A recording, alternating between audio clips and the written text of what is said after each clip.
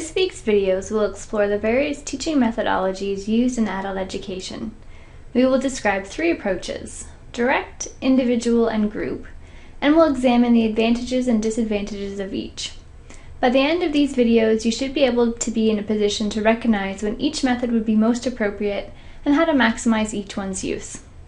This particular video will provide an overview of the direct instruction methodologies. During this video, please reflect on the following analysis questions. What are the direct instruction methodologies used in adult education? When might direct instruction best be used? What are the advantages and disadvantages of direct instruction? And what are good practices associated with direct instruction? Direct instruction methodologies have been the most traditional and common approaches used in education for centuries. They are predicated on the belief that the role of the teacher is to deliver information, and that if the content is delivered in a consistently well-organized and appropriately paced manner, all students will be capable of learning it. The direct method involves attention to detailed lesson planning, lecture content, and repetitive practice, and places the emphasis on the teacher and the content, as opposed to the student. Direct instruction includes methods such as lecture, didactic questioning, explicit teaching, practice and drill, and demonstrations. It is an efficient mode of instruction, allowing one teacher to deliver content to almost any number of students at once. The initial direct instruction model by Barreter and Engelman established a three-stage systematic teaching design driven by continuous assessment of learning.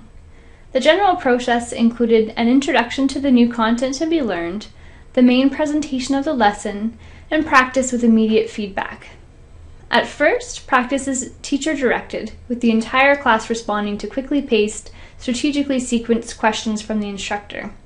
Once the teacher is certain that the students are ready to apply the newly learned concepts, the students are shifted to independent practice, closely monitored by the teacher. The introduction of new concepts, presentation and application of the concepts, and guided practice serves as the standard for direct instruction methodologies. The goal of direct instruction is that learners will develop mastery of the target skills, knowledge, and dispositions. Rapid questioning, frequent testing, continuous interaction, and positive reinforcement are all key instructional tools of direct instruction.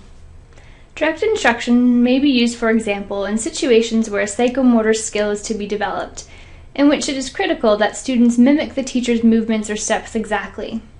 In this case, the teacher would demonstrate the skill and have students copy their movements. Next, students would practice the movements repeatedly with feedback until they had mastered them to the required standard of accuracy. The direct approach has the following advantages. It is efficient and therefore cost-effective. It allows the teacher to retain control over the curriculum and the class experience. It ensures that the course content is covered. It is, in a simplistic way, egalitarian, as all students receive exactly the same content in the same way, and it's relatively easily transformed into alternative formats such as online instruction. Direct instruction is best used in situations in which the content is either factual or well-established, with little room for variation or discussion. The content is relatively introductory, neither complex nor abstract. The content is intended to be memorized or learned by rote, rather than applied in a variety of ways. The content progresses in a stepwise fashion from simple to more complex ideas or skills. It is important that students achieve a set standard or behavior of mastery of the content.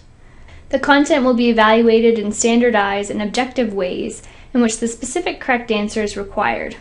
And there is no need to develop the students' analytical or application skills in relation to the content. Direct instruction may be efficient, but has been shown to be one of the least effective models for delivering content in adult education settings. As might be expected, most content in such settings is neither simple nor absolute. In most instances, adult students are expected to develop the ability to query, discuss, critique, problem solve, and apply what they are learning. The direct approach does not develop these skills, and furthermore, it delivers the impression that there is only one correct answer, and that the teacher is always right. In addition, by relying on rigidly programmed instruction and content, the direct method precludes spontaneity and exploration in the classroom experience. Such diversions may have positive yet not easily measurable results. Education solely by direct method assumes that only that which can be measured is valuable. Finally, the direct method assumes that all students learn best through passive reception of material. Research into learning styles and neuroscience has been persuasive in determining that this is not always the case. There is no doubt that there are certain times when direct instruction is the preferred method. When it is, you can ensure that the potential for student learning is maximized by following these suggestions. First, provide an overview of what will be learned at the beginning of the lesson. Give students clear, concise explanations and illustrations of the subject matter. Provide frequent opportunities for practice of increasingly complex information or skills, and provide a summary of what has been learned at the end. Please reflect on the following synthesis questions. Why would direct instruction be the most common approach in education historically? What philosophy of adult learning is most consistent with the direct instruction approach? Would direct instruction be more likely to be used in formal, informal, or non-formal adult education? And what adult education providers would be most likely to use direct instruction?